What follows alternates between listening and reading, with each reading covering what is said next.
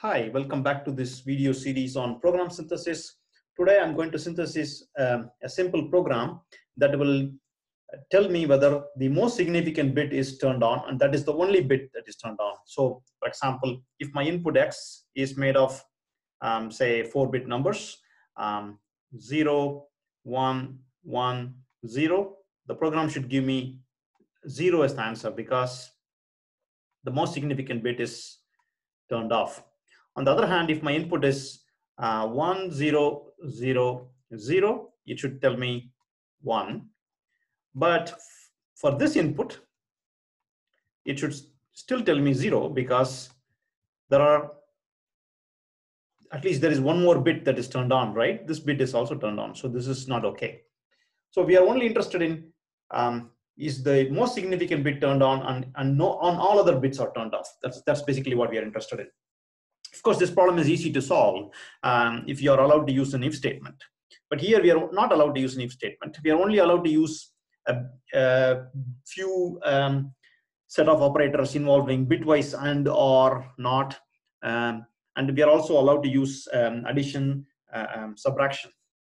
Okay, so given this constraint, now I'm going to show you how we can synthesize a program using program synthesizer.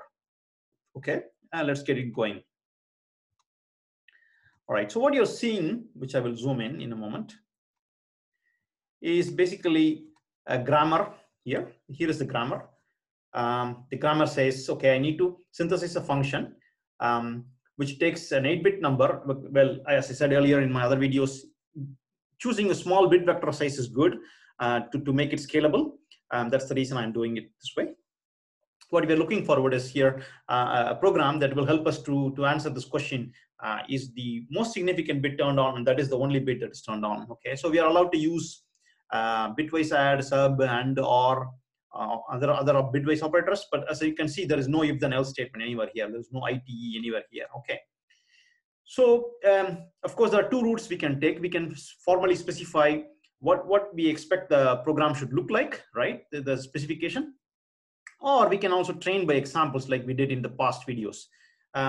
So as you can see here, I have a bunch of examples, and the only example where we have the value 1 is when the most significant bit is turned on. Okay, so what it means in this case is this way, right? What is 80 in hex? 80 in binary means 1, 0, 0, 0, and then 0, 0, 0, 0. So here is the only bit that is turned on. Therefore, this is the program should return 1 for us.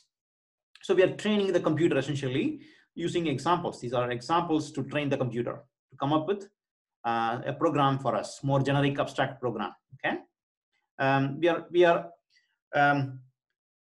actually in this case we are also adding a specification just for fun. If you don't like specification, you can leave them out, but you have to be careful with your samples. Otherwise, the program may only satisfy the samples. Okay. So what I did in this case is actually added a specification. Of course, in the specification, we are allowed to use if then else statements. So I'm saying very simple here. The number A is the input to the specification. Let me explain what it is doing. Okay. So this part of the syntax has to be explained. Let me write it in a more procedural language oriented syntax. What I'm doing here is I'm checking whether A is equal to 2 power 7. That's basically what I'm doing here. And 2 power 7 is nothing but number 1. You do how many positions? You have to shift this 7 positions to your left. That's the reason I'm using shift left operator. Okay. So this is basically, if this is true, then the program will, the specification will return 1, otherwise returns 0. Now, remember this is spec, okay? And we are synthesizing another program called is only most significant bit turned on. Okay, now we will let the computer to come up with a program which matches the specification as well as the examples. You may wonder, why did I have to write both spec and examples? The answer is you don't have to do both. Spec is good to have. It's great to have. In fact, if you have a good spec, then you may be able to synthesize programs. Sometimes writing spec itself is a painful thing. So if you have a bunch of examples from a different collection, it's much easier to synthesize something meaningful. Okay, so let's get it going. By the way, if you make some mistake in spec, and if your examples are somehow complementary to your spec, then you may be able to find some inconsistencies as well. That's one reason you wanted to have examples wherever possible. Okay, so let's run this thing and then see what happens.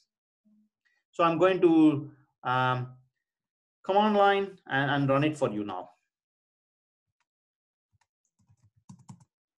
So we will be first running this program. Okay, in fraction of a minute, we got the output. What is the output? The output, let me parse it for you. This is the function that we are synthesizing, right?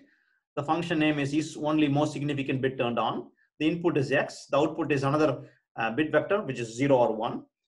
As you can see here very clearly, whatever comes out from this expression, we are throwing away all the bits except the most significant bit. That's the reason why we are doing right shift by 7 position, because we're dealing with the 8-bit vector.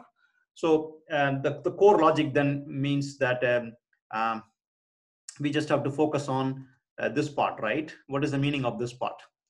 This part says I'll take the X, input X, and do a minus in the front. That's the meaning of BV neg, and then do a bitwise AND with this, right? So we are doing X and this bitwise AND, okay? Minus X. So why would this give us the answer? Why would this, of course, I need to do right shift by 7 position, right? If your bit vector is 32, you would be replacing 7 by 31 here, okay? So let me reason about this now. Why would this help us? So this problem is interesting, okay? First, you have to think about what is the meaning of minus X from a bit vector perspective. Minus X, let me use some examples to demonstrate this idea. So if your X is, say, for example, I'm going to take a 4-bit number, easy to work with, 1010, okay? What is the meaning of minus X? Minus X means you compute complement of X first. So you complete complement of X, which is 0, 1, 0, 1, and then you add 1 to it, right? So minus X means adding 1 to this data that you're seeing. So I'll put it here, plus 1, right? And what is this plus 1? Will tell you 0. This is 1, 1, and 0. So minus 6-bit pattern and the plus X pattern has something interesting. You see here, this is 1, 0 part. It comes as it is here, 1, 0. And the rest are complement of each other, okay? This is not true just for this example. You can try many other examples as well. It preserves the exact pattern until the first leftmost one, okay? If you start from here, you go until the first one, the exact same structure comes when you do minus X. And the rest are complement, okay? Therefore, let's think about what's the meaning of X and minus X. Because the left portions are complements, they will cancel out, so you'll get 0 when you do bitwise AND. And what is remaining now? Okay, in this case, what is remaining is basically 0, 0, 1, 0, right? And now we are throwing away, we are working with 4-bit, that means we are throwing away 3 bits. This is the idea, the generalization. So we are throwing away this, and we are left with only 0, which is the perfect answer, because this is not the correct input X that the program should accept. Okay, so let's take something good now. Let's take an X to be like 1, 0, 0, 0. What happens with minus X? So minus X means negation of X. First you have to do a bitwise complement. So 0, 1, 1, 1. And then we need to add with the 1 to get the minus X. So it becomes 0, 0, 0, 1. This is basically what is the meaning of minus X. And we will be throwing away again 3 bits. That's the meaning of the right shift, as I said earlier. And when we throw away this, we are left with only 1. This is perfect because this is the right input. Okay, you can try for others and convince yourself this is the case. All right, so let's go back to the program and do some more modification. Okay, What I'm going to do is, suppose let's argue that we don't like some of the operators. Okay, let's say we don't like negation operator. Okay, bitwise negation means minus. So what shall we do? Let's go back and just to change the grammar a little bit, right? That's the right thing to do. If you don't like something, change it. Okay, well, let's do this. Is only most significant bit turned on. Let me put a comment on the negation part, right? We don't like that. So we will see what happens now. This may be a little slower, but we will see. Well, okay, we got immediately an answer. We got bitwise and x. Well, this, as I said, negation means minus in the front, and the program synthesizer cleverly subtracted 0 with the x. That means it's same as minus x. So that's one other solution. Suppose we say we don't like we don't like subtraction. So we put we get rid of that. Semicolon in this language means comment. So this is going to take some time. But we will see what's going to come out. Okay, so we got another expression, which is x. Okay, let me write it for you. It's nothing but what is the expression now? It's nothing but x bitwise and not of x. Okay, not means you have to complement, right? Complement of x. Each bit gets complement, and then we add a 1 to it. Okay. Well, you know this earlier. I talked about the first video, and now it's the same thing here. We have x and the complement of x plus 1. What is the meaning of complement of x plus 1? Which means just minus x. Okay.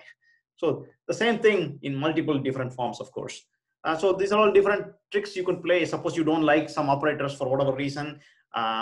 You can try these kinds of tricks. Okay, so my main point for this session is to show to you a few things. One is the idea that we can first of all synthesize a program that will do this job for us. That's hopefully convinced at this point. And furthermore, you could use the idea of combining spec as well as examples. Okay, so if you have a spec, you could put partial spec and you can complement it with the example as long as they don't contradict each other. That way you can sort of solve some of the specification problem. Okay, all right, thank you very much for your attention. That's basically what I wanted to share to you.